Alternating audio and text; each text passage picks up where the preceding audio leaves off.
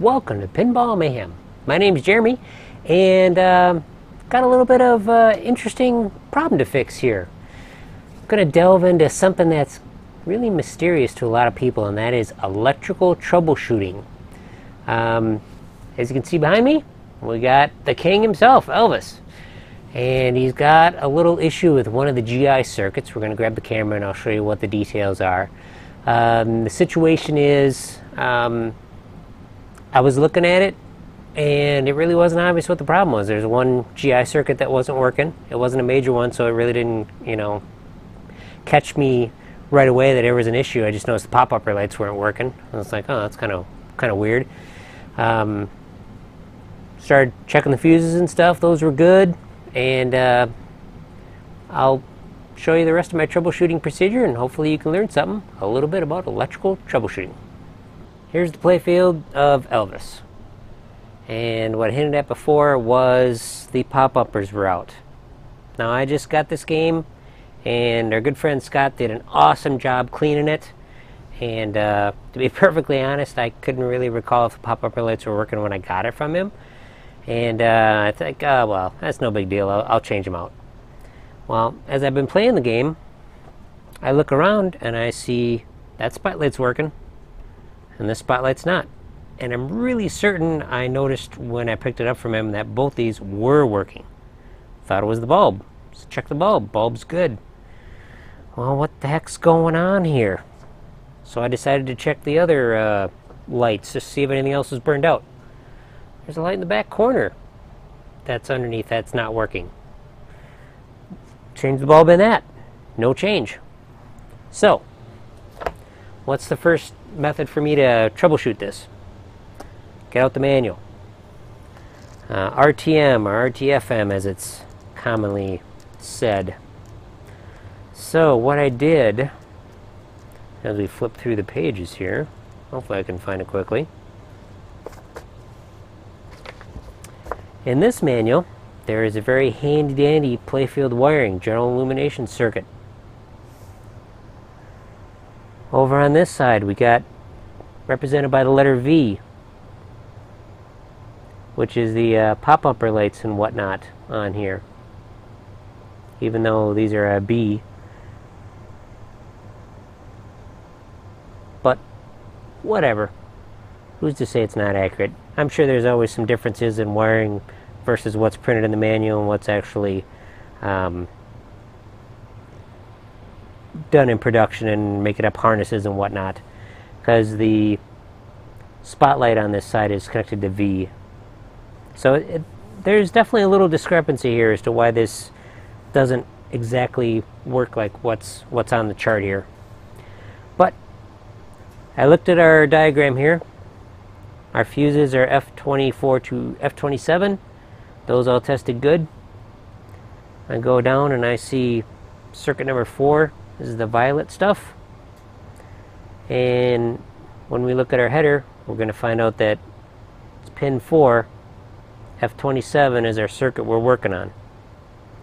And the return line for the circuit, well, this is AC, but the other side of the circuit is pin 6, 7, 8, and 9, and those all common back to the transformer.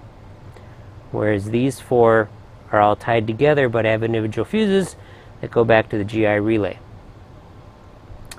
We'll pop the panel off and we'll take a look at it, and we'll do a little more detailed troubleshooting to figure out what the issue is.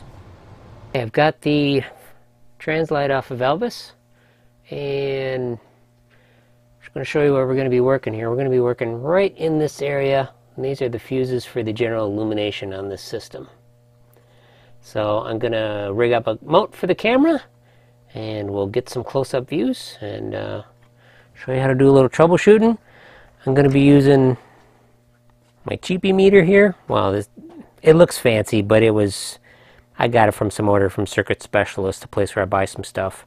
We're going to be using this.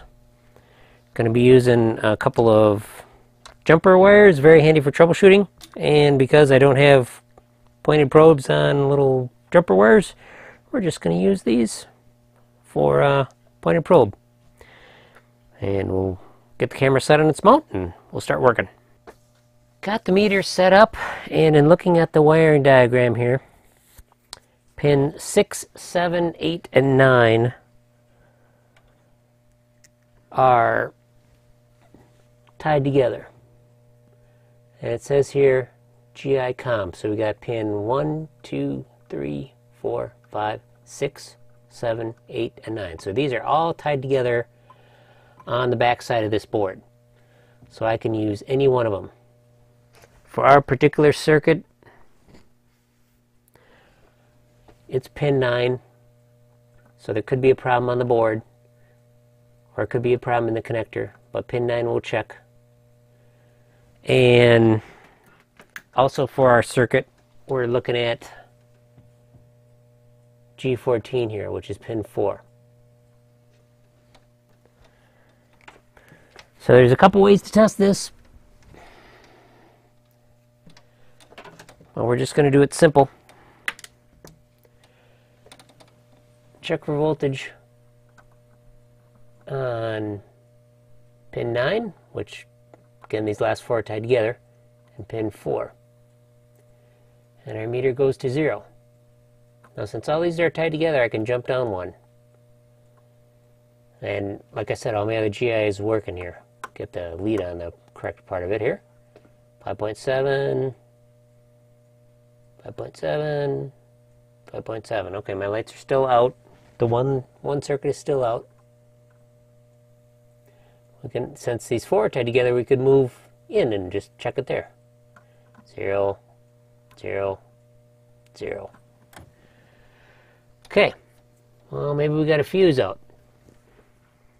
That's fuse 27. Fuses work on these particular circuits. So I'm going to hook my one lead, doesn't matter if it's black or red, but I'll hook my one lead to the common here. And we'll go fuse 24. Good voltage on both sides of it. Fuse 25. Same thing. 26.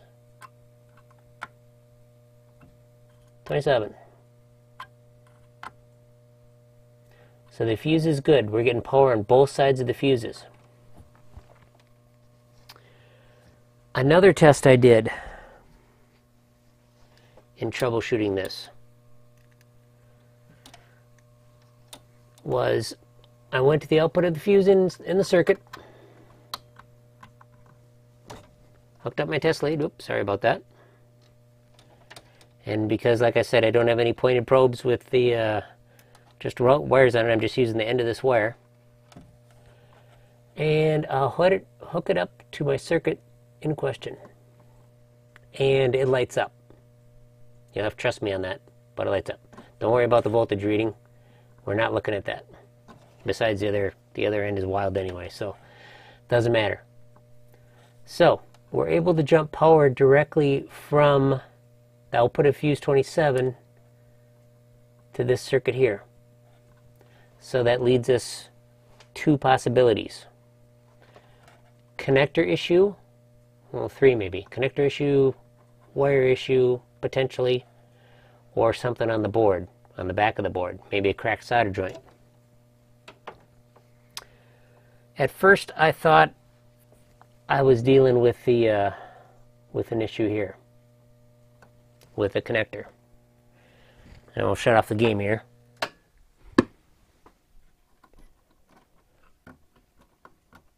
Pull out the connector. And it's actually good quality connector. There's nothing burnt on it. That circuit doesn't have very many bulbs on it anyway, 5 bulbs.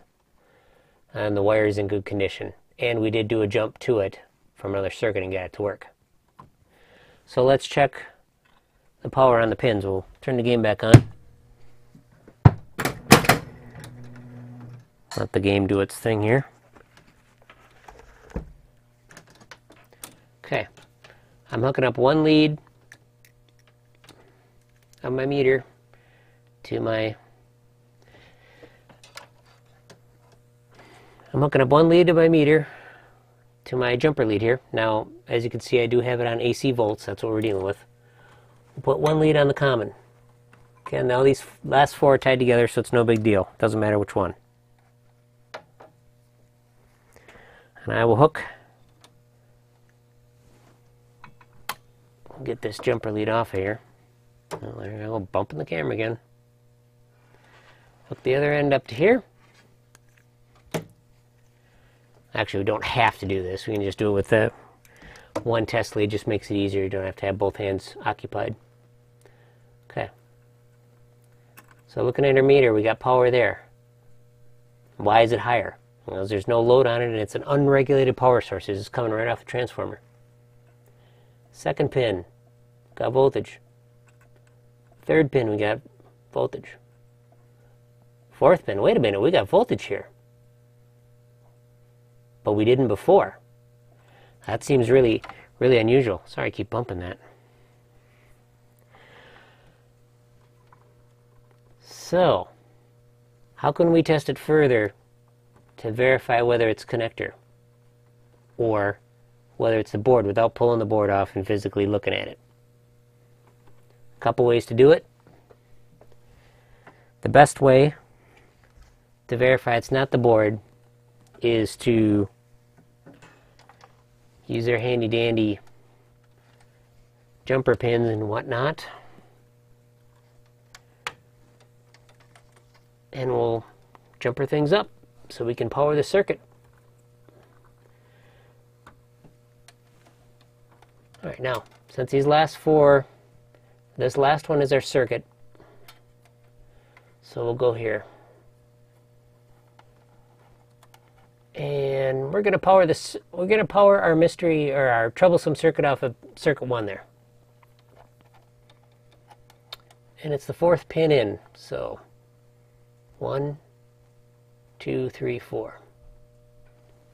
Okay, the circuit in question is lighting up, and we got voltage, and the meter's showing appropriately. So now the circuit's good. There's not shorted in the circuit or anything.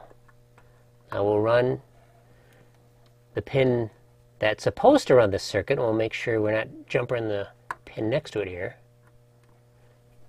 We got voltage. And we'll put the power to it, and look what happens. The meter goes out.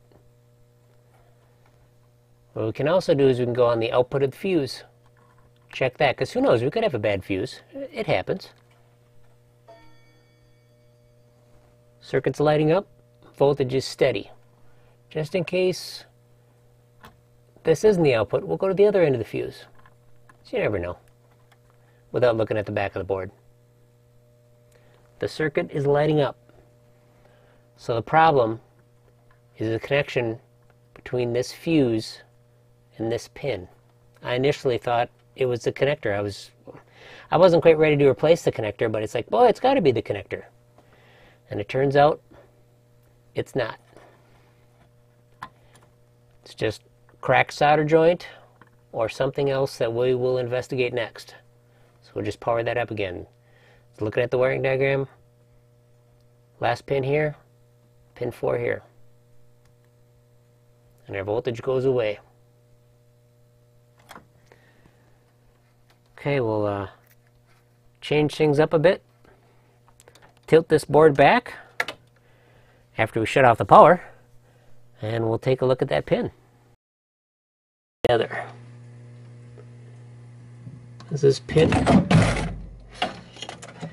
Alright, well, we're gonna have to start over. That was working so nice.